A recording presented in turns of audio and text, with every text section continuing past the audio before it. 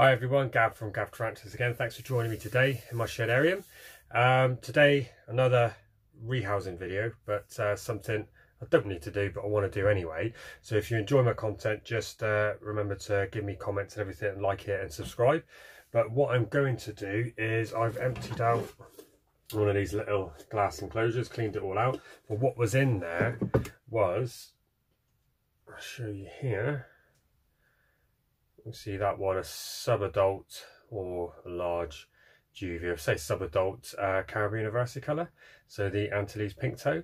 And the last one, if you follow my channel, I had matured out into a male and I had to send it away, so I was a bit gutted. I raised it from a sling, raised this one from a sling as well, and this one's getting on. But every molt I cannot sex absolutely annihilates the abdomen, so I've not been able to do that yet. So hoping on the next one I can get a good molt. But the reason I'm doing that is moving it into a bigger enclosure so it has more room, and I can get in and get the molt out, because it just does it in a space in that glass enclosure that I can't really get to without stressing the spider until the spider moves, and I don't like doing that. So we will rehouse this into another closure I have that's got something in, so into this big one here. So I'm going to have to clean this out, and I'm going to empty all of this out here, because what's in there, if you can see down there, is an abdomen, and in there is, if I could say it properly, a gorgyella species, African red trapdoor spider.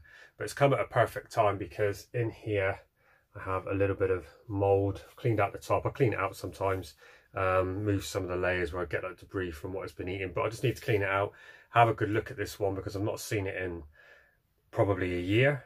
But I know it's in there and it's only fed a couple of times. So get this one out, have a look at it, and then I can rehouse that, and then we can use this for the Versicolor, which gives it a lot more room. Probably put a cork tube in the middle, and then I'll be able to get in and maybe get a good molt to sex it with. So let's crack on with that.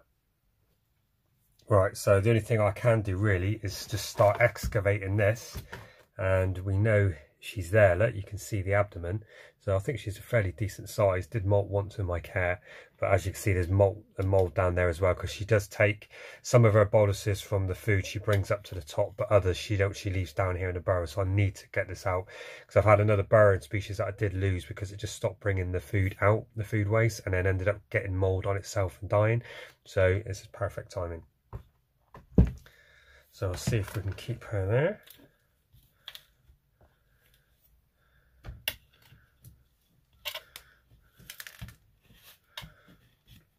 Right, so as you can see in there, I've got the majority of the substrate out, but just there is her flap. Probably shouldn't have put my fingers that close, but now that I've moved it around, I know she's not going to come out to the top anyway, because any movement in the container, she never comes up, she backs down. So let's get rid of this, and then I'll start breaking that down. Okay, I'm back. Let's go with this one. Go, if you can see her, there you go, you can see her in there. So let's see, I think this will stay quite intact because she's done the tube quite well. So let's see if we can just get the remainder out from around her.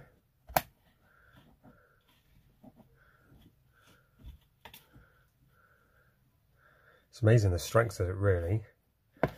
Right.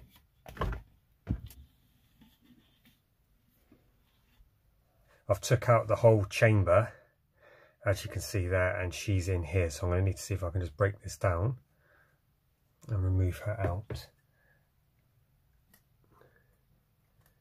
If you can see her, I'm literally right there next to her, but it's the only way to get her to come out for a minute.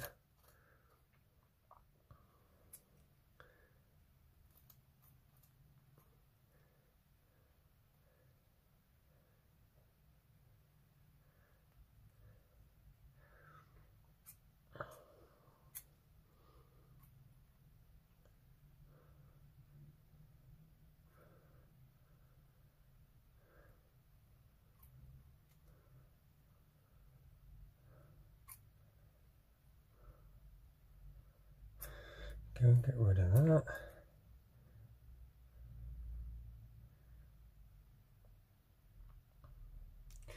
There we go, so got it all open. Catch cup ready, so I'm going to have to try and get her in, but I want to give you a chance having a look yet. Just do that for a second.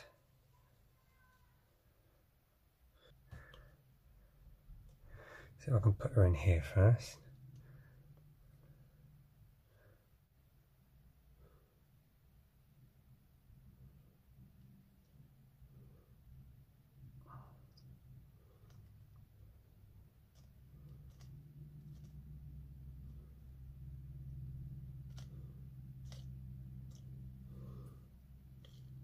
She's looking very well fed, but these are supposed to be so aggressive and will strike, but nothing whatsoever. So you can see on there, there's a couple of little green spots of mould, which was in the bottom of her enclosure, which I've just brushed onto her now. But that's what happened to one of my previous species, and it just covered the actual spider, and then the spider died. So I've actually rescued this one in brilliant time, but she's a very good size, but not aggressive at all. She just wants to hide. She doesn't like the light at all. So we'll just do a rehouse of this one, and I have to do a temporary burrow and see if she'll scuttle straight in straight away. So that's quite an easy catch. Right, so as you see in this one here, I'm going to rehouse the, I've cleaned it out, and I'm going to put the trapdoor spider in because it doesn't like the light and is very uncomfortable being outside of its burrow. So I don't want to stress her out any more than I need to. So I just need to compact this down.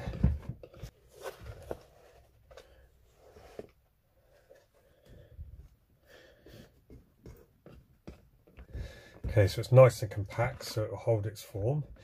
Right, so this is the front, and I need to do a starter hole for her, but what I'm going to do is do it just here.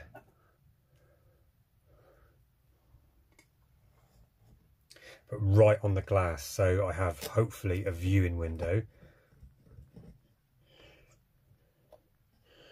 And then hopefully she will, if I can get some footage of her making her trapdoor, it would be amazing. But she should pretty much go straight in here, and then she should just start building it straight away because they don't like being vulnerable. Water dish. Right, so we can see this. Let's get her back in. Okay, there she is. So let's have a look.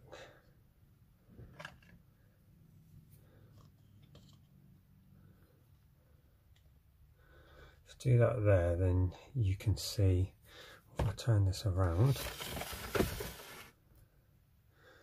Go. Right. Come on.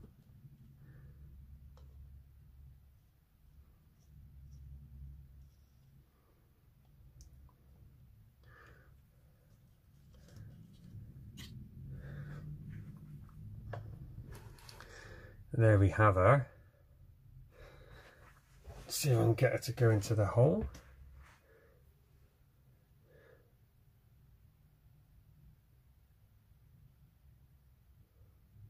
Come on. No, you don't want to move. So we'll do it with the lid.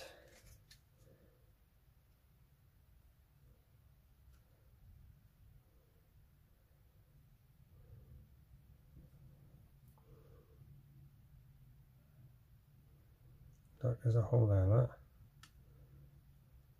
Come on.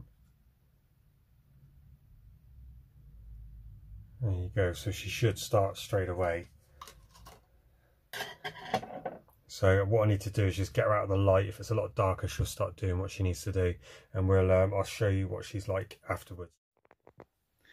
Okay, I think I interrupted her building her hole. She went straight into threat pose, and I know that she can sit there for quite some time now. So I think we'll just leave her be, and at least we had a good look at the red African trapdoor spider.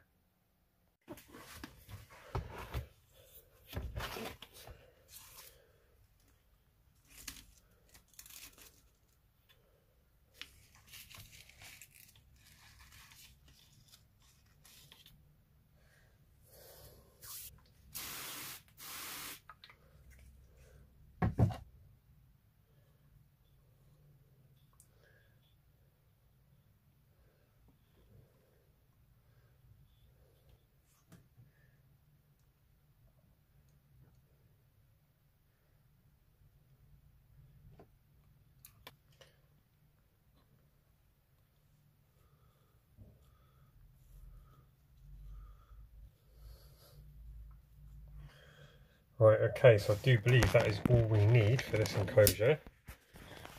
You can see some decoration to make it look a little bit prettier. Very nice cork white tube, dead centre, hole in the middle there, plant, and nice long and deep. So let's get the Versicolor in. There we have the Versi. I'm so hoping for a female. I've got high hopes for this one at the minute. I do think it is a female because the male I had previously that matured straight away and had to send it off looked a bit more leggier and wasn't as plump as this one, so I'm so hoping this is a female. But let's see if I can get this one straight in. Come on.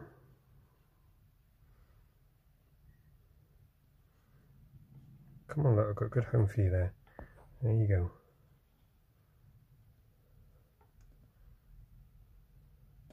There you go, look.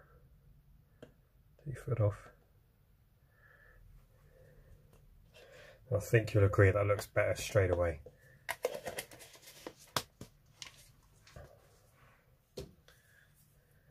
You